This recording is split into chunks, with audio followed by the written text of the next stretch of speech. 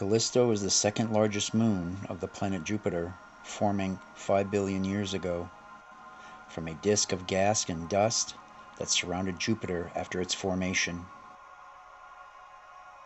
It is the third largest moon in the solar system.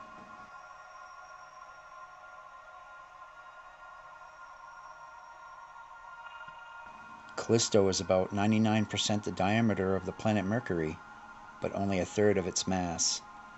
Callisto is tidally locked to its orbit around Jupiter, so that the same face of Callisto always faces inward towards Jupiter. Callisto is composed of equal amounts of rock and ice.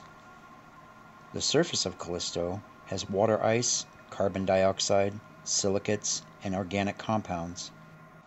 Callisto has a small silicate core with a possible subsurface ocean of liquid water. Callisto's surface is the oldest and most heavily cratered in the solar system. Callisto's atmosphere is extremely thin, composed of carbon dioxide and molecular oxygen.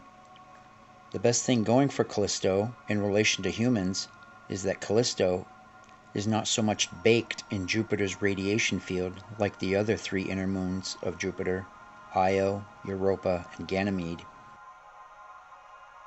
Because of Callisto's low levels of radiation, the moon has long been considered the most suitable place to set up a human base for future exploration of the Jovian system.